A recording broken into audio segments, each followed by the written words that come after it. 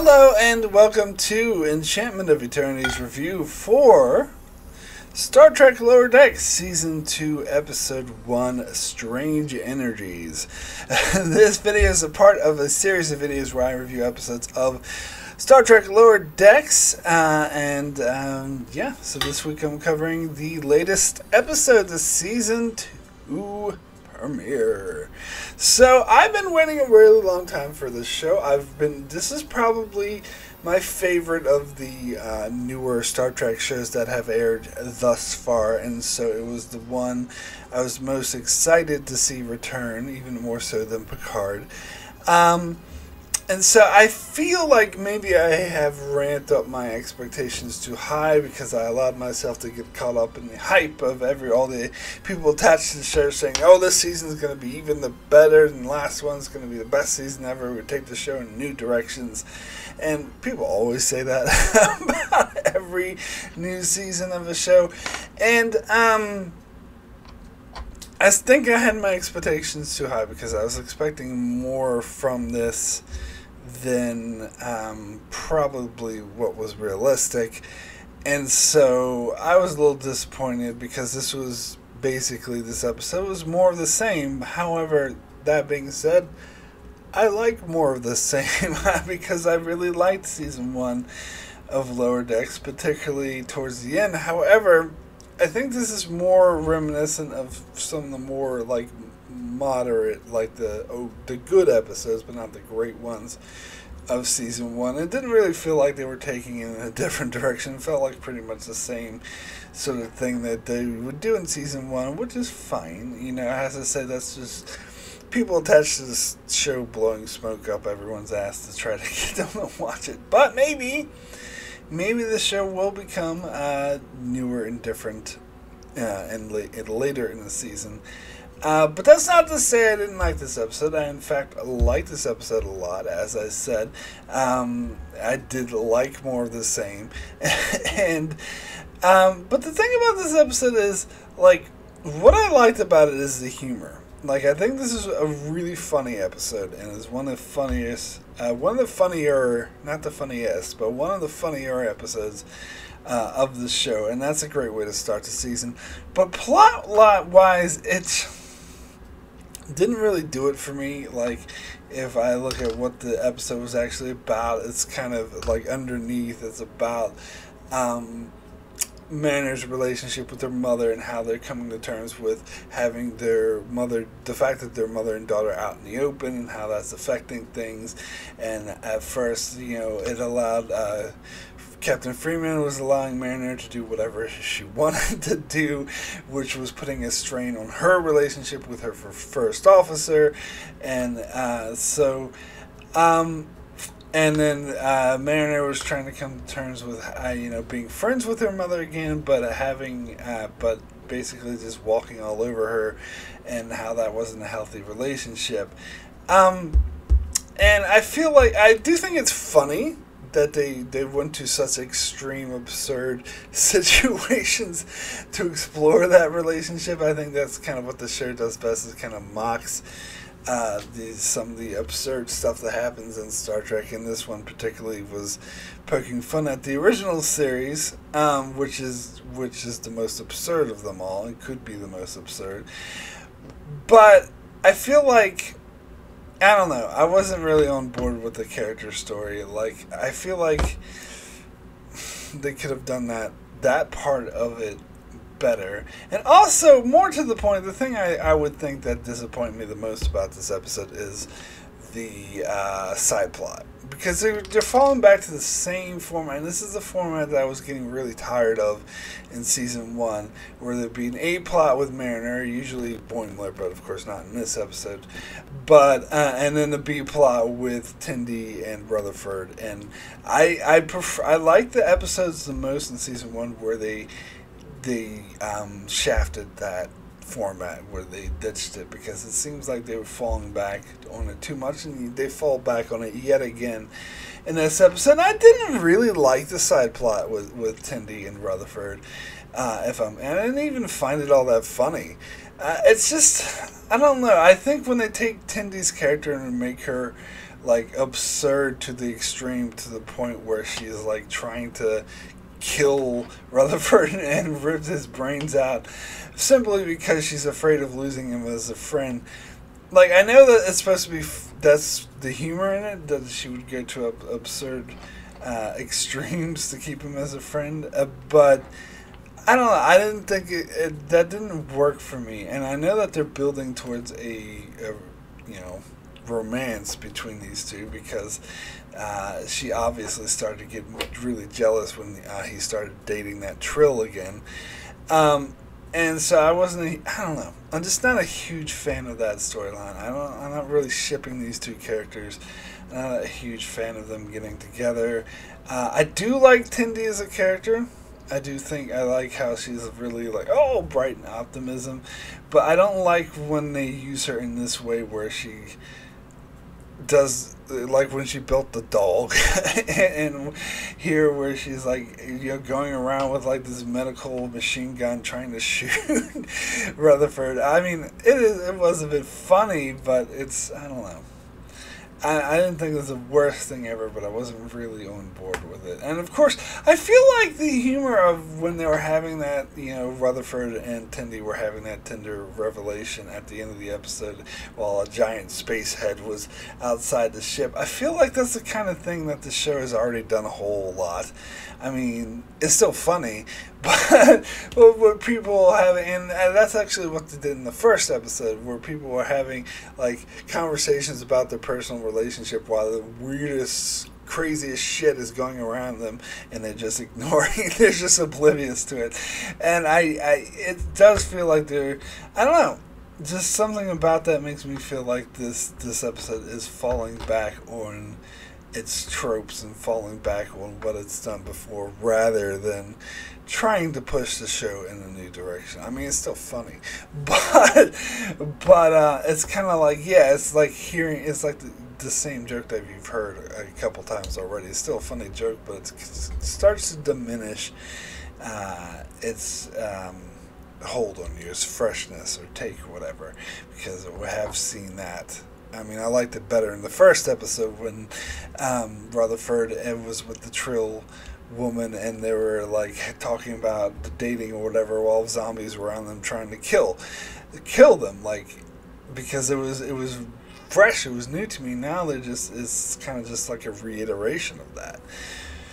But anyway, not that it's the first time I've ever seen that type of humor, but I'm just specifically to the show, it's done it before. Anywho, I did think this is a really funny episode, though. I have to admit that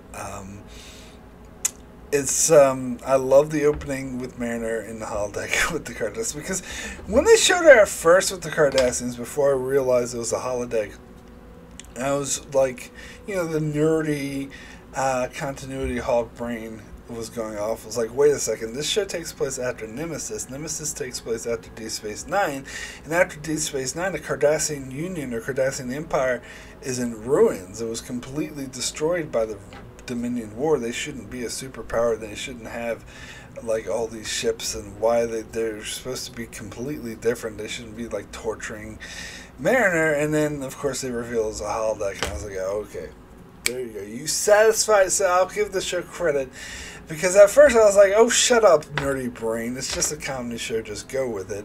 But then they actually satisfied the nerdy brain. They're like, oh, no, we'll give you an explanation.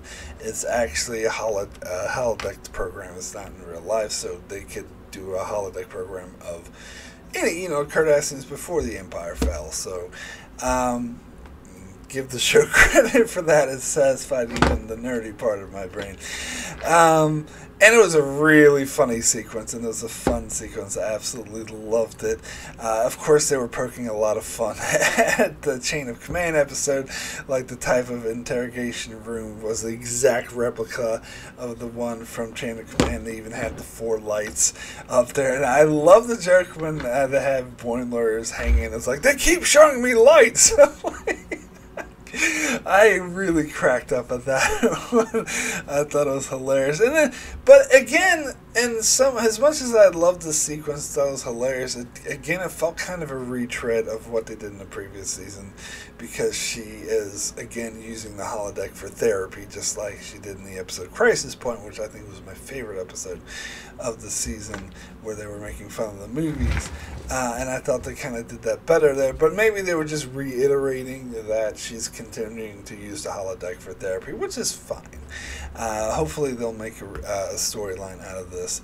But again, it was kind of like something they've done before.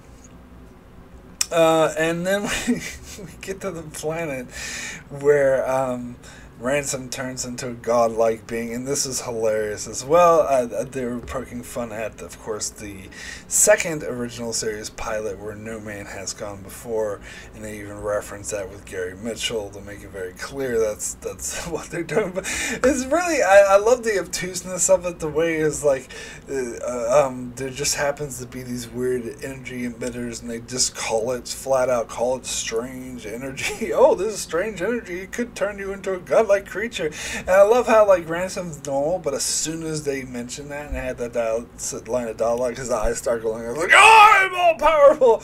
Like, that was hilarious. It was really effective humor. But my favorite part, the funniest joke of this episode that really had me laughing a lot, was when Ransom turned, like, his whole head, like, grew and turned into a giant head and flew into space. And then on the Cerritos, like, the helmsman just very nonchalantly was like, Captain, there's a giant head approaching us. Like, I don't know why, but I thought that was the funniest thing ever, just like the nonchalant manner of it. It was obviously making fun of the original series, like when I don't know, was there ever a time in the original series where a giant head was flying in the ship? I know they found a giant link in space, and there was a giant hand that grabbed them in the Apollo episode. But yeah, maybe there was. I'm pretty sure there was a giant head at some stage. And then later, in that sequence, when he grew hands and started grabbing, that same helmsman was like, "Oh, Captain, we're being grabbed." Like, I don't know, something about that I thought was absolutely hilarious, and of course, it was making fun of the absurdness of the original series. That being said, I do prefer when the show focuses more on, like, Next Generation era, because the original series era, that's too much of an easy target because it was, like, too absurd, and then the show gets, like, too crazy and off the wall when they do stuff like that. But I don't know. I thought it was funny as hell. Still, and I do like that ending sequence too. Like, as much as I didn't really think the character story worked all that well, it was kind of too by the numbers for me. I did like how they resolved it with Mariner and her mother in the ready room, where they're like, "Oh, we know not to do this. I'm not going to let you do whatever you want. Now listen to you." And they hug each other. And then she's like, "Okay, well, then there's security officers outside." And she's like, "Oh, they're going to take me to the brig. Oh, I love you." And then she's like, "Stop disobeying my orders. Like, don't tell me what to do. I'll do what I want." And then dragging her away. Like, that was cool. I do like how they portray the relationship, and I think it could go in interesting directions from here. And I also like what they had that sequence with Boimler on the Titan. I mean, it was obvious, though.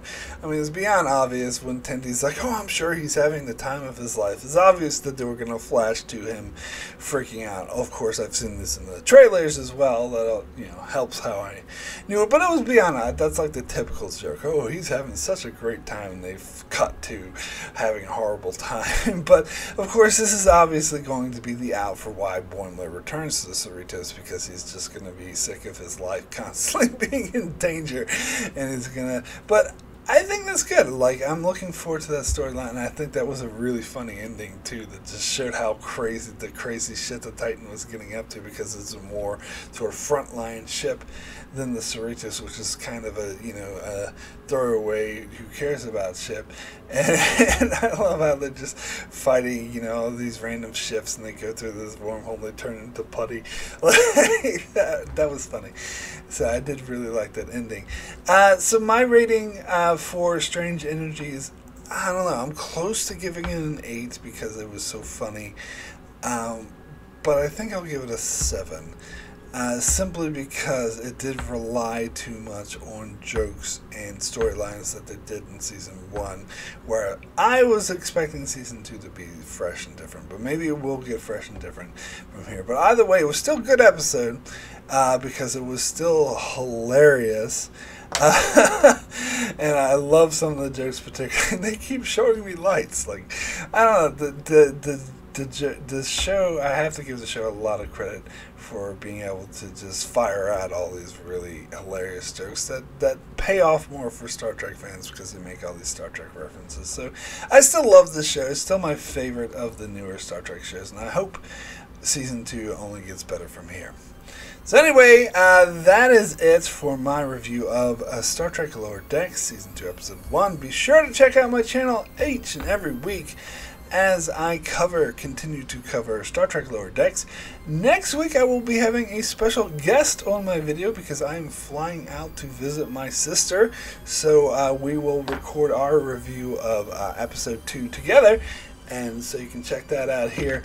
Yeah. So be sure to check me out every week for my coverage of Lower Decks, as well as I cover many other Star Trek shows, as well as other shows such as Better Call Saul, Star Wars, Clone Wars, and more. So be sure to subscribe so you can keep up with all of that. And thanks a lot for watching.